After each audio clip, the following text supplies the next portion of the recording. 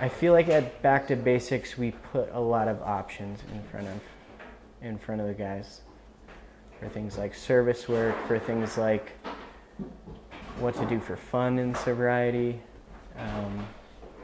So yeah, there's like a whole smorgasbord of options.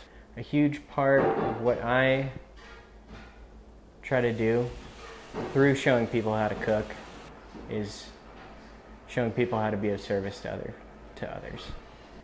The crucial part of what Back to Basics has that a lot of places don't have is it's kind of like a buzzword these days, but it's community, like the sense of community.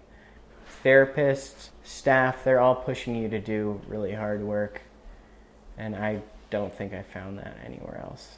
Maybe a little bit of scrubbing floors, but with that comes humility, and that's a huge part of my recovery, is trying to find humility.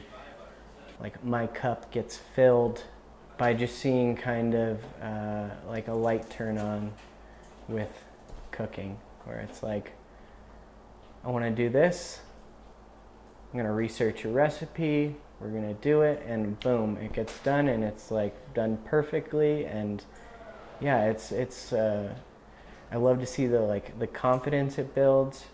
You build relationships with people over 6 months who are in pretty much the same boat you are through residential treatment, and then you have this continuation of a relationship throughout that, and a lot of the time after that.